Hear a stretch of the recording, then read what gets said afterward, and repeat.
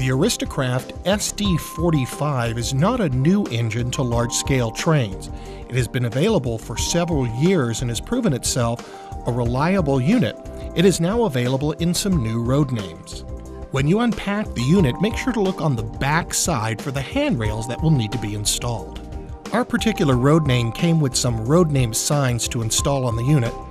There'll also be some hook and loop couplers, as well as an order form for rolling stock metal wheels, and if you'd like extra weights for your SD-45. The Aristo-Craft Owner's Manual has some general instructions on the unit, and we would suggest that you read it thoroughly before putting your unit in operation. One of the first things you're going to need to do is install the handrails. We have found by using a small screwdriver, we can clear out the paint from inside where the handrails will be attached. It will make it easier. We also steal our wife's seam ripper out of the drawer so we can use that to clear up some of the circular holes of paint when we go to install the handrails.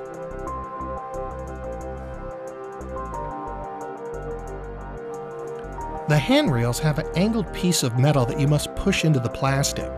We have found it's easier to make them a little bit narrower when you push them in. It'll be a little easier to push them in, and it doesn't affect the operation of them staying in place. You can always glue these in place as well. You install handrails on either side. You will also be installing additional handrails on the front and the back of the SD-45. Here we again use our little screwdriver to clean out the paint, and then we just push the metal angle into the hole to secure the handrails.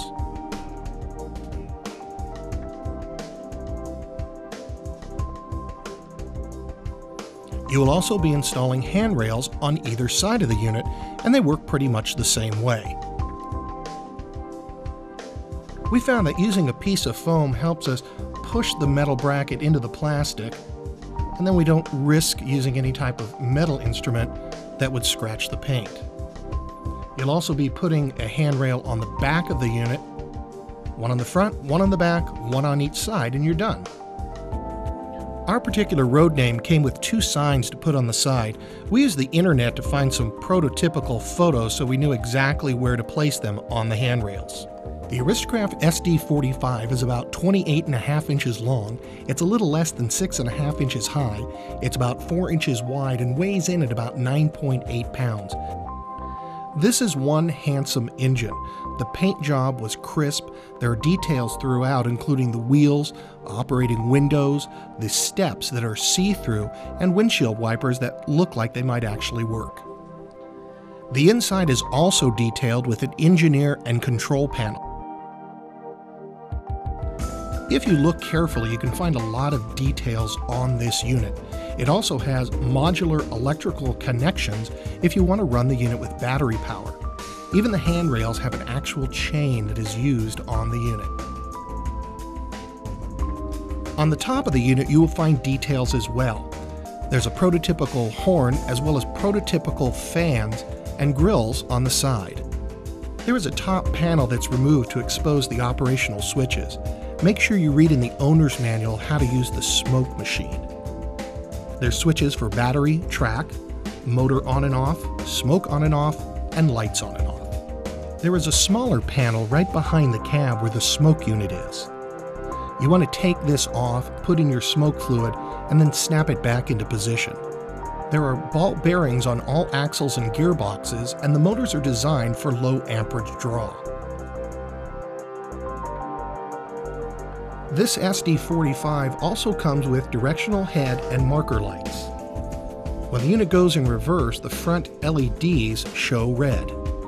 When the unit is going forward, the back LEDs are red, and when you go to reverse, the light comes on. Well, it looks great on the outside. Let's take a look on the inside. There are 6 screws that you need to remove to take off the top of the unit. There are 4 in the back and 2 in the front. Make sure you only take out the screws that have an arrow. There's only 6 screws, there's 6 arrows. If you start taking out additional screws, you're going to be taking out too many screws and other pieces will come loose. You only need to take out the 6 screws to take off the top of the unit. If you've already installed the handrails, make sure you take the handrails out of the side of the cab and pull them away so you don't scratch up the paint. Then, if you just slowly lift by the front, evenly, you'll be able to take the top off. Don't pull too far because there are wires connecting the top to the bottom. So just what is inside? Well, in the base, there are wires that go from the motors to a circuit board. And in turn, this circuit board is plugged into the top part where the electronics are.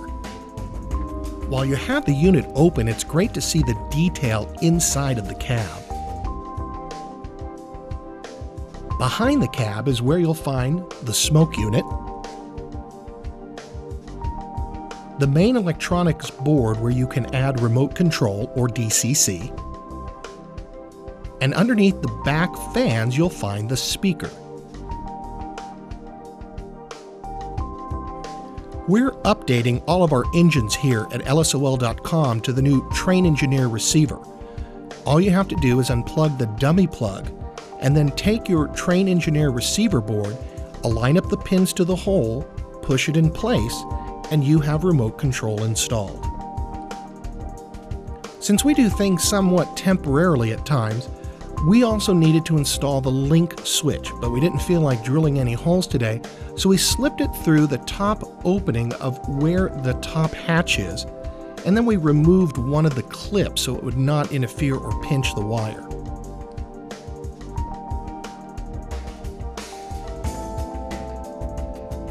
We then take the other end of the link button and plug it into the board.